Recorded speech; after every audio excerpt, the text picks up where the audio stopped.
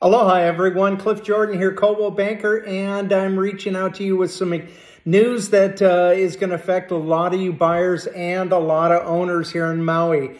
Maui County Council now has a bill in front of them from Mayor Bisson to eliminate over 7,100 condos on Maui that are zoned short-term rental in Apartment District 1 and Apartment District 2. So I want you to look at the list that's above my video here. If you see your condo on there, look across to the right, and if it says A1 or A2, then you're on the list. If in fact this passes, then what will happen is in June next year of 2025, your condo will be converted from short-term to long-term rental, which means you can no longer rent it on a nightly basis. It'll have to be rented on a 6-month basis, and that's it. Yeah, this is devastating news. If it does go through, there's going to be a lot of loss of jobs.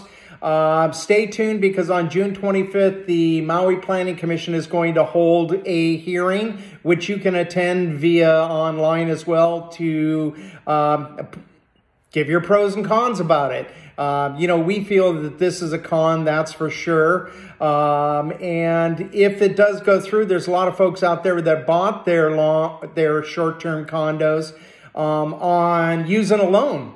And therefore, they won't be able to have that nightly rate of a short-term rental. So it's going to have to be long-term, 6 months or more. So that's not going to help out.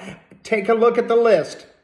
This is going to affect current owners, and it'll affect buyers. If you have any questions, if you're a buyer, please reach out to me, 808-446-5350. And if you are an owner, please reach out to me as well, 808-446-5350, so we can go over what your options are. Once again, Cliff Jordan here, Coldwell Banker. Have a great day.